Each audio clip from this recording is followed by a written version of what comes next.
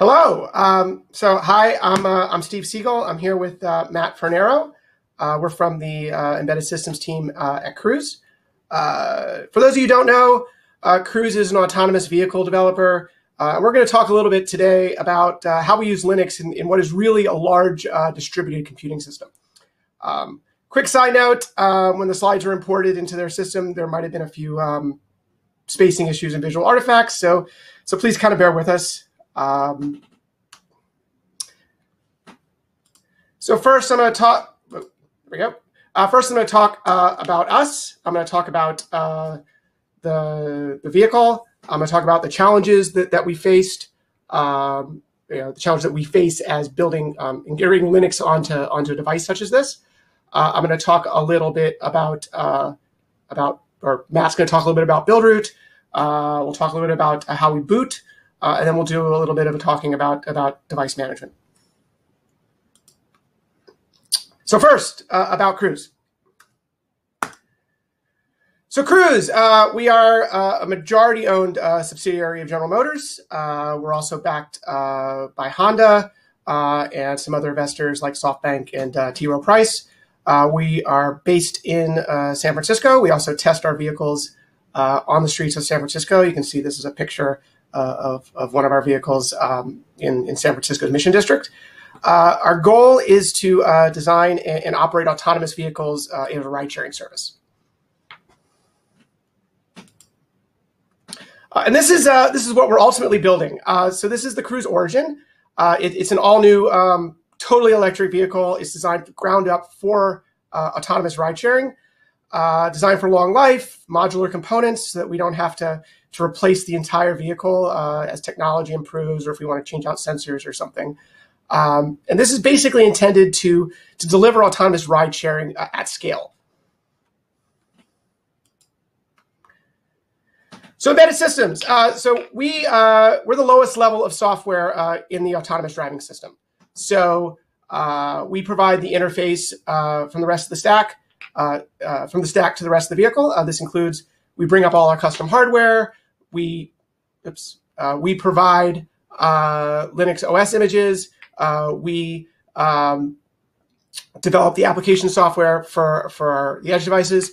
Or more succinctly, we figure out how to get a supercomputer into a car, which is, I mean, that's a gross oversimplification because we also have a really, really great hardware team and lots of really great people who work on the non-software aspects of this. But when I first started at Cruise, I needed a way to explain to my mother what I did for a living. And this is what I came up with. So the vehicle, right? This is our current, our third generation vehicle. It's originally based on the Chevy Bolt, but we made a lot of changes to it. This kind of shows all the changes that we made to the Bolt to enable the autonomous driving case. Much of this hardware is custom built specifically for our vehicles. So this includes sensors like cameras, LiDARs, lots of other sensors, the in-car networking infrastructure, telematics, core compute that runs the actual autonomy stack. And this kind of makes our vehicle a little bit more like a roaming data center than a typical passenger car, right? And many of these components, they don't exist commercially, right? We have to develop, and they are developed by our hardware team.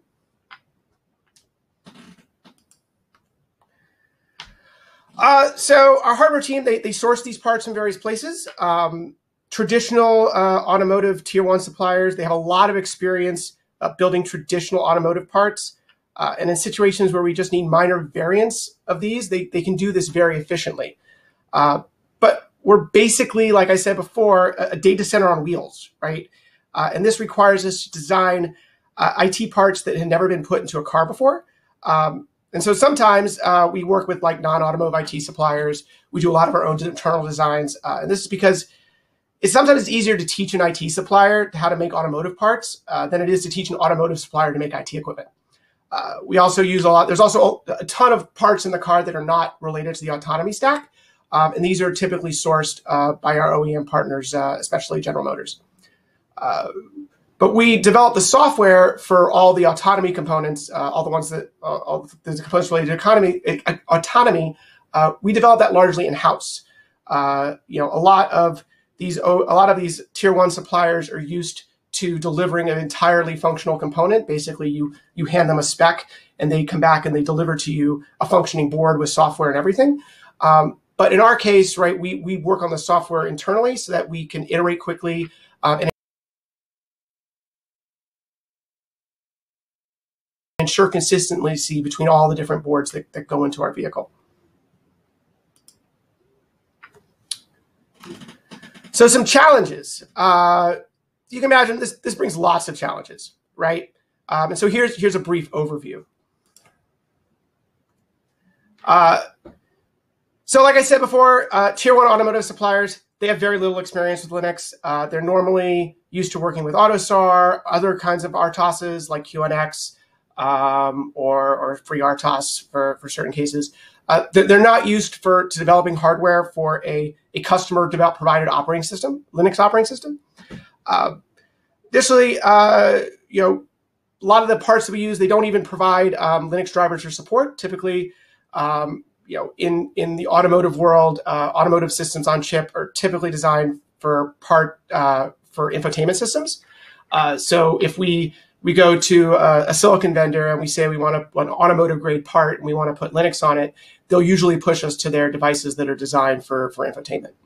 And then a lot of the peripherals we need, there might only be for an automotive style bus, there might only be one or two peripheral vendors, and they don't provide Linux drivers at all because their previous customers have never asked for it.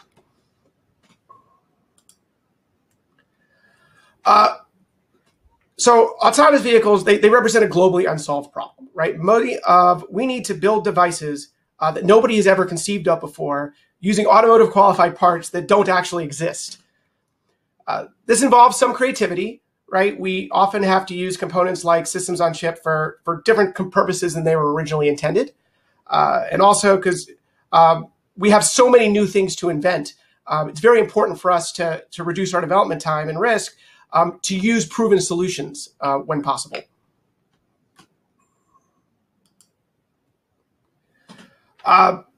So our devices, we have everything from large high-performance computers to small constrained devices. We components where performance is the primary consideration, like the core compute, use x86 parts. Most of our other components are ARM-based. Many of the ARM systems on chip designed for automotive applications typically have like an additional microcontroller core for functional safety or other real-time operations. And then again, like I said before, the traditional electronic control units that you would find in a typical vehicle are developed by our OEM partners. So ultimately, right, we want to support a large number of diverse devices. We have a huge number of devices that all could be very different from each other, whether we might have a camera and we might have, like I said, like networking infrastructure for our car, or again, our core compute. Like these are all very, very different, and yet they all have to work together. The new devices that we may have to build, we don't always know what they're going to be, right? We don't know, this is a globally unsolved problem, which means that we have to be able to iterate quickly and be able to bring up new devices or new components for our vehicle as we determine that we need them. We also need to be able to guarantee reliability and security for our devices. So how do we do this? Well, we need to enforce consistency where we can, right? How do we make all our devices look as similar as possible and make sure that that divergences are deliberate and they're not accidental?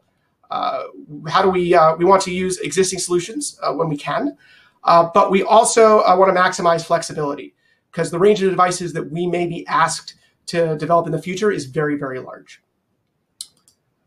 So now I'm going to turn it over to Matt, who's going to talk a little bit about how we use Buildroot. Hey, folks. So the first step in kind of enforcing this consistency and building up this common development environment for us was thinking about what is our build system, and we landed on Buildroot. So we did so for a handful of reasons. So first of all, our goal here is to build a firmware image, not go build our own custom Linux distribution. We were looking for a tool that was relatively simple, so that we could easily onboard new developers, as our team grows, and it has quite a bit. We're also looking for speed, right? So we value being able to do a high performance and kind of rapid loop around clean builds. So building everything from scratch, but doing so in a relatively quick and repeatable way. We value also the sustainability of it, right? So being able to go do things like have internal package mirrors and build up kind of a mono repo for our edge components wrapped around our build system. And of course, with any build system that we choose, we must have extensibility, right? We need to be able to customize it for our use case and enable it to scale as our scope and our team scales. So for us, Buildroot kind of was the right build system that ticked all of those boxes. So why do we need to extend Buildroot, right? So for those of you that are familiar with Buildroot, right, it is a kconfig based system. So it has a really wonderful support for going and kind of building a def config and quickly regenerating your target. So we need to go a little bit beyond that, right? So we have, if we look across all of the work that we're doing, as Steve identified, there are many things that are very different, but there's a core set that we, by design, want to be very similar.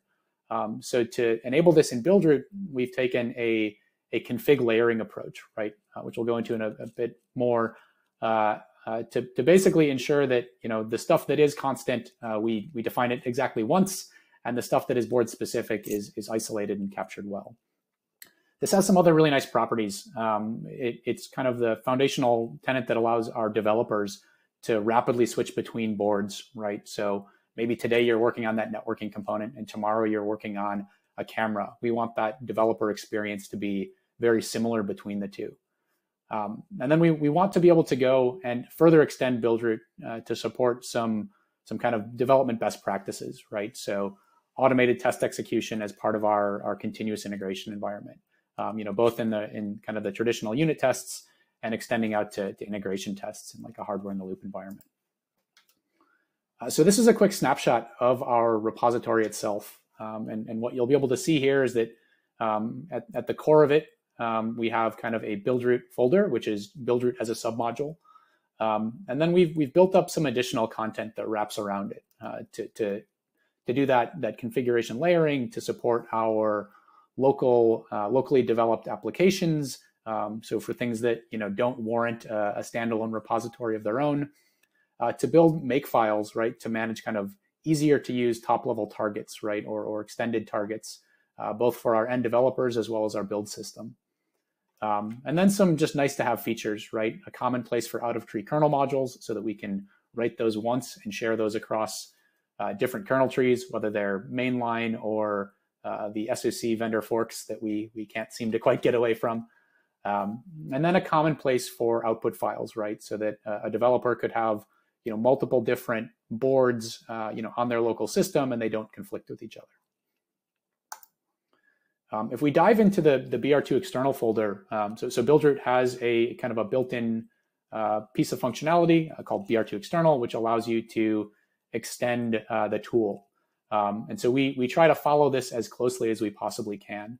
And this allows us to go define our own boards, our own packages, as well as a few kind of dirty little hacks to get the build system to conform to our use case. We try to isolate those and kind of minimize them as much as possible, but we generally see that as like the lesser of two evils versus doing deeper surgery in Buildroot and having to maintain that out of tree for things that just don't make sense to upstream. We talked about this earlier, but this is the configuration layering approach, right? So we've taken, as I mentioned before, Buildroot is a kconfig based system. So every board that you may want to define has a def config, but kconfig and the def config, the default configs, don't lend themselves well to layering. So we've taken a trick out of the kernel build process, what they do for device trees, we do for our def config files. And we essentially run our kind of partial def configs through the C preprocessor. And that allows us to use some of the nice kind of if-def language, as well as the include language to go and build a modular system, a layered system. So as I mentioned before, the other major area that we've looked to extend is testing. So we went and extended our kind of concept of the build root packages so that we can go and define per target or per package steps that allow us to run tests, right? So this allows, just like a package might define a set of build commands or a set of install commands, we can now have a per package set of test commands. So this lets us do some pretty nice things, right? So by enabling this and by defining those test commands for packages, we can then guarantee that if we are building the package for the target, we are also building the tests. And we can automate our CI system, our continuous integration system, to ensure that for each board, we are actually executing each of the tests that are defined for any of the packages, right? So any of the configuration options that package has, or that board has selected, will be reflected in the environment, and we get really consistent and automated testing. Today, we're using this for unit tests that run on our build machines, but we're looking to further extend this to go run tests on an emulated version of a target in QEMU, as well as to tie into our existing hardware in the loop system so that we can further automate that process. And this is just a quick snapshot of our continuous integration pipeline, right? So one of the first things that we did when building up our wrappers around build root was to go and automate the builds, right? So when we're building for dozens of different kind of board and configuration targets, we want to be able to make changes to common areas and actually be able to test them, right? And we certainly don't want a human to have to go through and run 24 builds. So one of the first things we built was this continuous integration pipeline, where as a pre-merge gate for every change in our repository, we go and compile every board, every configuration. We run all of the defined unit tests, and where applicable, we'll actually go and run integration tests in a hardware in the loop system, right? Where we're actually taking that new firmware, downloading it to the target, and running tests against that device. So I'll hand it back over to Steve from here.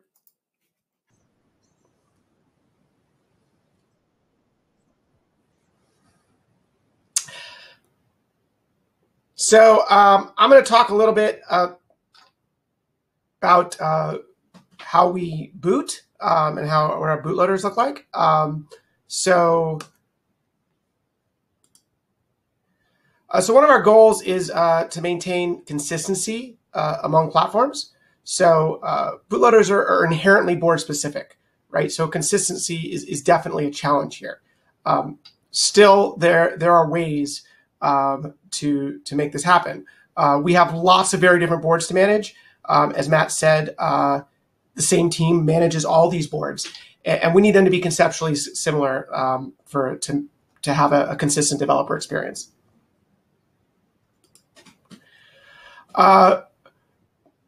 So first, we need to decide what can we reasonably make common. So at Cruise, this could be secure boot. Hardware support for this is a hard requirement at Cruise. We have redundant OS images, which Matt's going to talk about in a little bit, and also initial flashing procedure. How do we enable these boards to be deflashed in the factory or at manufacturing time in a similar way? So U-boot is kind of the de facto standard bootloader for embedded ARM systems. It's well known and supported. It's extremely configurable. But SoC vendors almost always fork and customize it. Sometimes vendors will continue development on their private forks for years, right? We could go to a vendor and they'll be say oh, you need a bootloader? We'll just use this modified U-boot from 2016.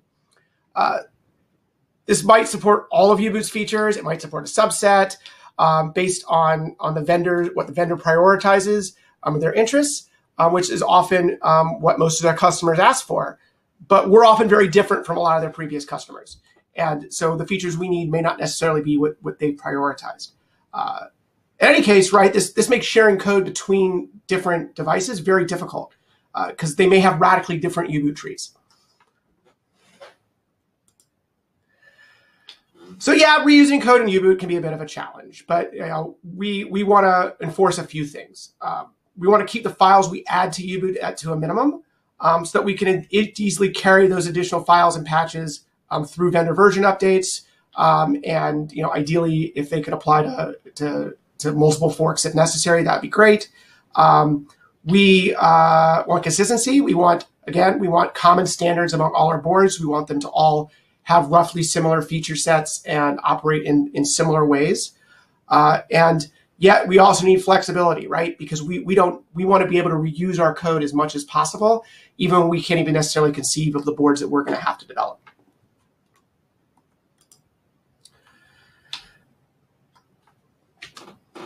So we can't require all vendors to work from the same tree, right? But we can enforce requirements, right, as part of procurement. So we can say we have between image signing, network access on at least one defined interface. These we can basically put as hard requirements in our procurement process to ensure that vendors provide at least this minimum level of support. And for peripherals, some may be required, some may be nice to haves. We have some flexibility there depending on what the part and what it needs to do and what needs to be accessible at boot. But we still have the ability to kind of enforce as part of that process of part selection that we get the support we need.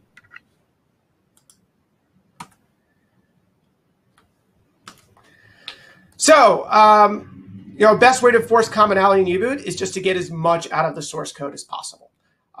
This means device trees, gets device description into a portable format. This is standard U-boot practice now, although sometimes we still encounter vendors that might be using old U-boots or have never converted their devices to be device tree based. So we can kind of like make this part of our vendor requirements when we go to market. Additionally, a common U-boot script helps get a lot of the business logic out of the U-boot source code, right? Scripts are U-boot best practice. They can be signed for security. So you can store your script in another location. You don't have to store it with your U-boot. You have to store it embedded in your U-boot image, and yet you can have U-boot check a signature on it to ensure that it's secure. And you can generate them from a template, right? So that you can have common and board specific functionality in the same script. So this is a short excerpt of a script. This kind of shows a situation where we are attempting to net boot as kind of like a emergency recovery mechanism. So what you can see here is basically we just try to net boot 3 times. If it fails, we move on, right? And it's a fairly simple script, but by putting this into a common place, then all our boards immediately have this functionality, right? And then they could all recover in the same way so that we can depend on this functionality existing in all of our edge devices. And again, like this for this particular case, we can work with our vendors to ensure that we have the necessary network access in U-boot. So we can ensure that, say, they provide drivers or provide support for doing this kind of network access on their device. And scripts can't handle everything, right? Sometimes you still have to go in and write C code. But we try to keep this as minimal as possible. U-boot does have normal customization methods for this. And we try to stay in those and not patch extraneous parts of U-boot simply because those become very unmaintainable. And especially if they're board-specific things that don't really make sense to upstream, then they become a patch you have to carry. Which is not something we want to keep those patches as small as possible. Okay, I'm going to turn it back over to Matt for device management. Yeah, so building on top of what Steve just presented, right? Now that we have this common bootloader layer, right, with our core expected functionality captured in a script, we want to go build some kind of business features on top of that, right? So if we look at the autonomous vehicle as a whole, and specifically the autonomous components of it, we can really visualize it as kind of a large distributed computer system. And so that means that if we want to apply an update, right, if we have a release of our software, we want every node in that system to be in a well-defined state, right? So that means we are actually applying a software update to potentially every node in the system when we update to a release. And so in order to enable kind of our small team to tackle this sort of a problem, right, once again, consistency is very fundamental, right? So if we can come up with a similar update mechanism that we can share across all of our components, all of the components in the system, or at least the ones that we develop in-house, we make the update process much simpler and far more reliable. So to do that, we've chosen the SW update tool to kind of manage our system updates. And we're able to use some broadly common configurations across the board. So update, and actually there's a really great talk from Jan Kiska that happened this morning that goes into much more detail on a system that is rather profoundly similar to ours. So I encourage folks to go take a look at that. But around this software update tool, we've actually gone and built some outward-facing REST APIs, right? So we've kind of said that this is an easy least common denominator interface to expose outside of our system. It's something that we can make use of in development and in debugging, and it's a thing that we can secure for production. So we've gone and taken the underlying software update tool and then wrapped it in some REST APIs that we develop to automate things such as querying versions, that first-time flash step that Steve talked about, that kind of provisioning, as well as updates in the field. And given this REST API, we can then go and build easy-to-use client tools for all of our different use cases. So when we look at actually deploying a release to our system, we have kind of a fairly nice one-way graph, right? We have our core compute, right, the brain of our vehicle, which itself runs the same kind of operating system that we've built here, that we've described here, and can of course update itself via that same tool. It can then act as the orchestrating element for talking to all of our edge components. It can query the version, determine if it matches whatever is in the release manifest, and if it doesn't match, go and apply that update. As Steve identified, we also have built in through our scripts this nice fallback mechanism of a TFTP boot. So the core compute can act as that TFTP server of last resort in that case as well, right? So we can have, again, very consistent, both kind of happy path updates as well as failure recovery. And so if we're going and updating all of these components, right, possibly frequently, certainly in development, very frequently, we need this to be extremely reliable. As Steve identified, many of the components in our system, might be buried somewhere deep in our vehicle that would take a tremendous amount of effort to go and expose more than an Ethernet interface if we make a mistake, or if we lose power, or something goes wrong during applying the update. So to solve this, we try to use redundant copies of everything that we possibly can. So this is an example kind of memory or storage layout, and this is illustrative. This is not the actual storage layout on our devices, but essentially we try to have these blue and green copies of almost everything. If we can do it for the bootloader, we do so. That ends up being very SoC vendor specific, depending on what sort of capabilities are in their ROM. But where possible, we do this. And then certainly all of the layers beyond the bootloader, we protect with redundant updates. So that means we're having these two images stored on the device. And when we are running on one, we can update the other. And this plays really nicely with secure boot. We can still sign and verify all of these different image stages and maintain our root of trust. And it gives us nice fallback mechanisms where fallbacks could be triggered for a variety of reasons, right? Maybe storage is corrupt. Maybe we released a bug. Maybe there was just a power failure. In all of these cases, we are nicely resilient, and we can recover the system and reattempt the update. So with that, I'll hand back to Steve to wrap up.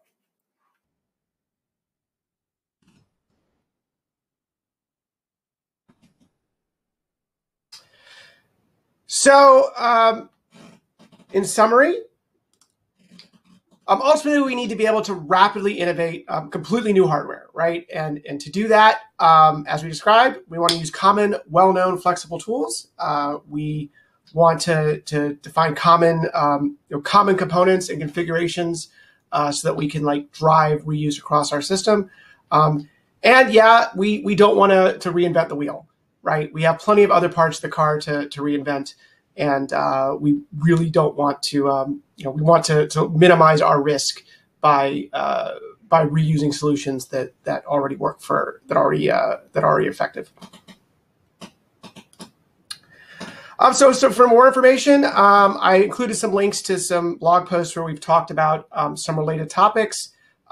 You can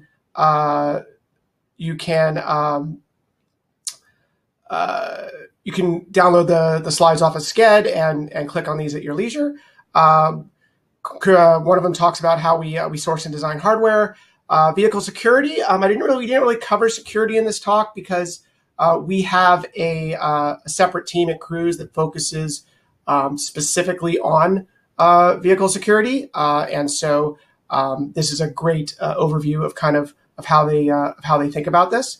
And also, we wanted to go the shout out to a talk by Jan Moore, and I may be totally mispronouncing his name, at ELC Europe in 2017, mainly because it was a large inspiration for how we built our system, and we felt we'd be remiss if we didn't mention it. And with that, now we can start looking at some of the questions. Thank you for participating. So I think there's a nice little cluster of questions there's Matt. Around using, sorry, can you folks hear me? Okay. So I think there's a nice cluster of questions around using mainline U-boot. So in some boards, we are able to do so. So when that is feasible, we absolutely want to do that. The patches that we actually need to author for U-boot are usually fairly well contained to the truly board specific initialization content, right? So not something that is of tremendous benefit to the broader community. But where possible, we do try to use mainline. We have a handful of vendors that have some more bespoke content in their U-boot tree that have diverged rather heavily from mainline. And so for those cases, we find it to be lower effort, for our team to simply use the vendor fork rather than take, essentially do the SoC vendor's job of maintaining their patch set on top of mainline. So the nice thing about the script-based solution is that I'd say 95% of the logic that we care about is actually contained in that U-boot script. And that's a thing that is highly portable from board to board. So I think, again, to kind of address the mainline. One thing I'll add to that is I've definitely...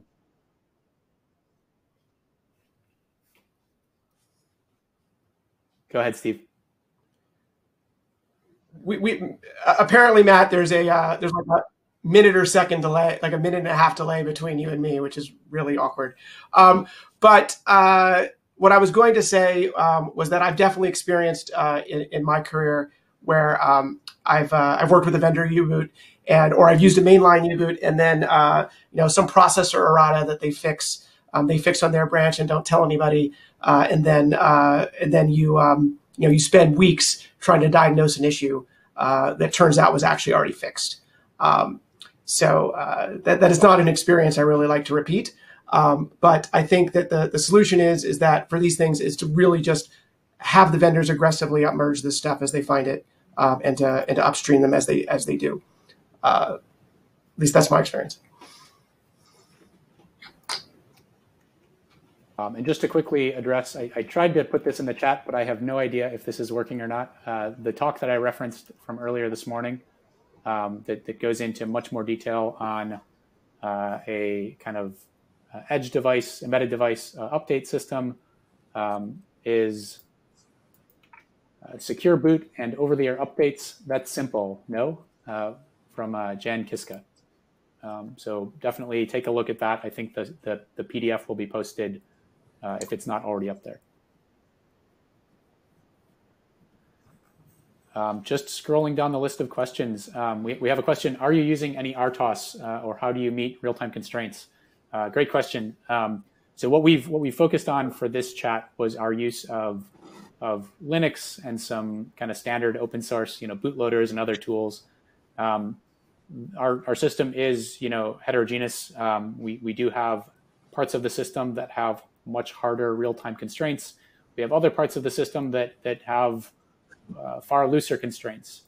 And so our general approach here is to look at the requirements for the system, and when that can be well served by a kind of nicely tuned embedded Linux system, we will pursue that because it gives us some major benefits in terms of our speed of development.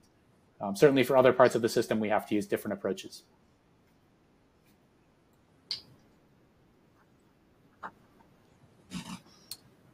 So we have another question. I can talk a little bit about, there's talking about the partitioning scheme. So this is a strange layout. Why is the reason to have such a layout? So the fit image is not stored in the rootfs, right? The fit image is the kernel, right? And so we load the kernel from one location, and then it will go and mount the rootfs from a different one. So that is the reason for that format. Yeah. So essentially, that's the slide here. This is illustrative. This is not an actual Flash layout. We're simply showing the logical elements that exist in kind of linked together copies. So essentially, we have a fit image, which includes our kernel and device tree, and then we have a rootfs, and those two are kind of locked together as a configuration.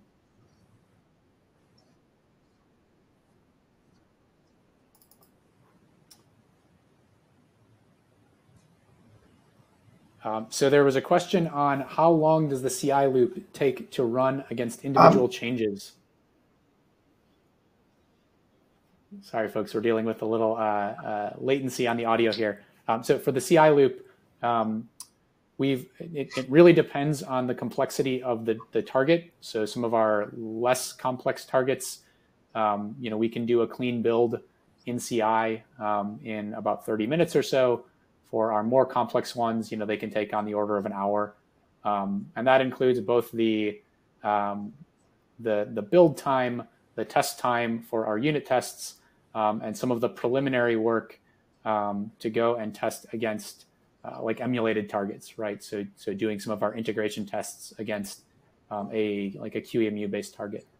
So we find that that's a pretty nice balance of developer efficiency, combined with local builds that are much faster for iterative changes, right? So Buildroot has some nice tools in it that allow you to only rebuild the changes that you've made, reconstruct the image, test it on the target or on emulated hardware, and do that verification locally, rather than being exclusively reliant on like a cloud build from a clean slate.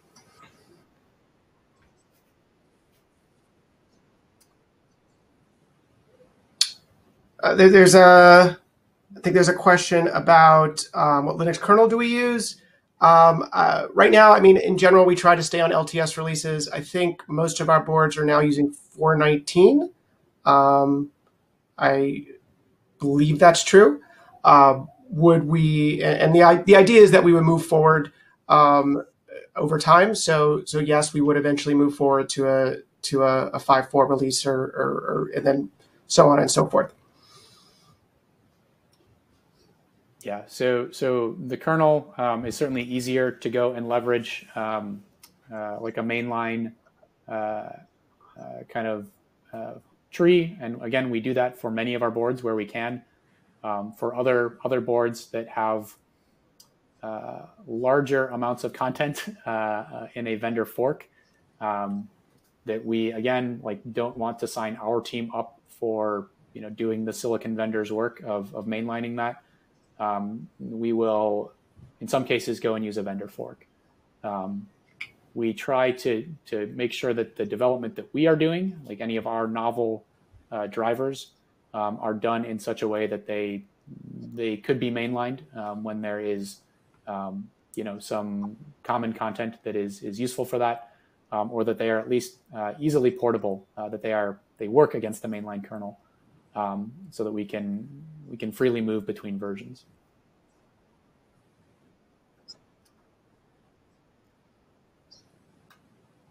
So we have a couple questions related to SW update. So one question is, does the core compute utilize SW update to send updates to other devices?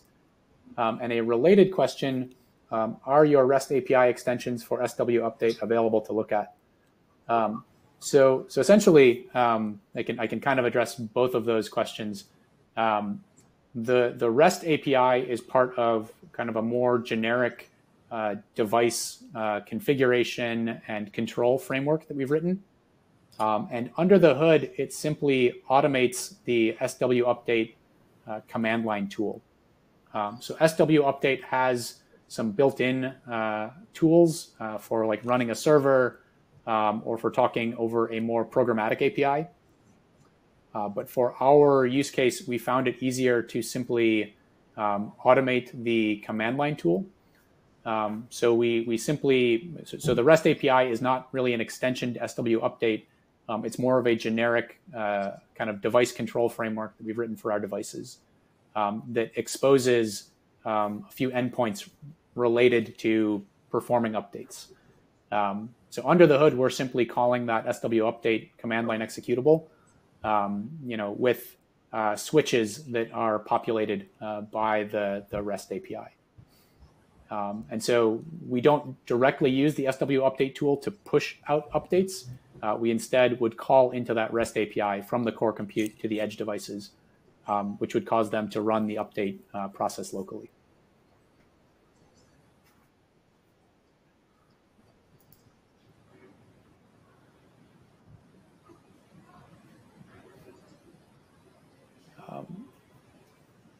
So we have a question. Is there a reason why you didn't go down the AGL route? Yeah, and the answer for that is, I think it ties back to some of Steve's earlier content. Much of the devices that we're building on were not envisioned as automotive grade components, right? So if we go look at what support we can get from a silicon vendor, they have, in many cases, not standardized around AGL. So it's certainly something that we're tracking, and something that we want to be able to leverage if possible, but it's simply not feasible, or I shouldn't say not feasible. It would be too large of an effort for our team to tackle, to try to standardize on that across all of our different SoCs and silicon platforms at this stage.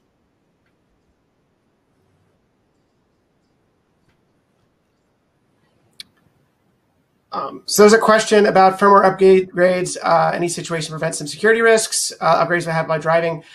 So the situation is we just don't do upgrades while driving. So the upgrades pretty much only happen when the car is in a quiescent state.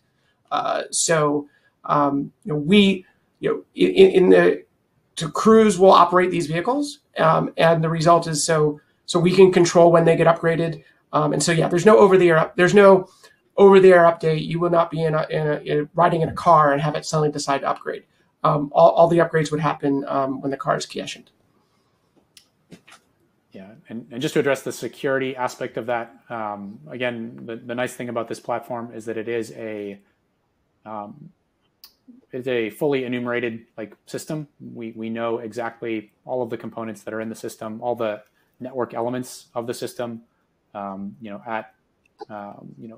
we launch kind of the overall software release, so we can take some extra steps to ensure that the only traffic kind of flowing through our system and the only things talking to those REST APIs are coming from known and trusted sources. So a combination of some simple policy and some security techniques ensure that there won't be updates occurring while we're driving.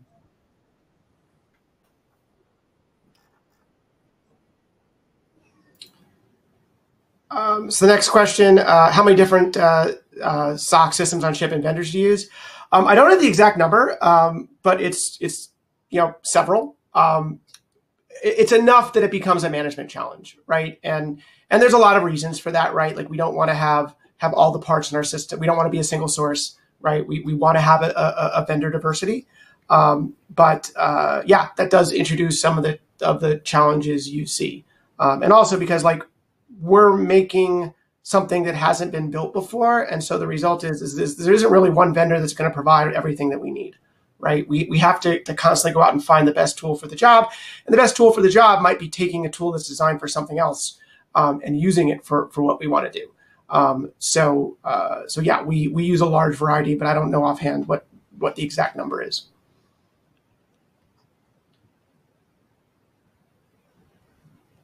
So we have a question here just related to our kind of storage devices. What about the disk systems, eMMC, NAND, NOR, reliability on failures like power fails, et cetera? What kind of file systems are you using to ensure corruptions? Great question. So essentially, we use a variety of flash technologies, but quite a bit of eMMC and NOR flash. And we use those in different places depending on the density of storage that we require.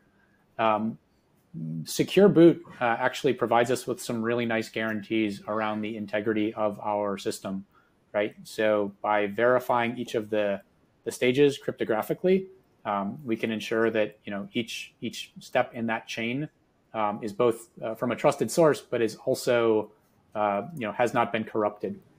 And we can use a similar tool. And again, I think, fortunately, if you want more details on this, Jan Kiska talks quite a bit about this in his talk, but using something like DM Verity to verify the integrity of our rootfs, right, which is a read-only system. So we can actually cryptographically verify that as well. For our configuration data, right, this other data area here, we have really intentionally designed our system to be resilient to any failures there, right? So while we take steps to try to ensure that we are, using file systems that are, resilient to corruptions, to power failures, we take steps to try to ensure that, we quiet all users of that file system before going through a planned reboot or power cycle. We've also taken steps to ensure that if that partition or file system becomes corrupt, we can seamlessly recover it, right? And with no, no harm or no kind of indeterminate state for our system to be in.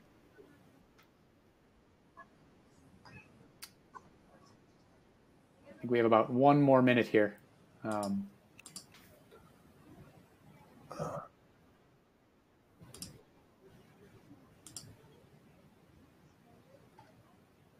So maybe I can take another related question. Are both images identical, one for backup or some sort of previous version, current version? The scheme we're looking at right now does a kind of previous and current, right? We also have, and this is what we use across almost all of our systems. We have some that might take a similar approach with like a golden image and then an active image, right? Or other systems where if we simply don't have enough storage, maybe due to mechanical constraints, we simply rely on that kind of TFTP-based recovery mechanism to ensure that we can get back to a known state. But nominally, we're looking at using a kind of current and previous, so toggling from A to B or from blue to green and then back.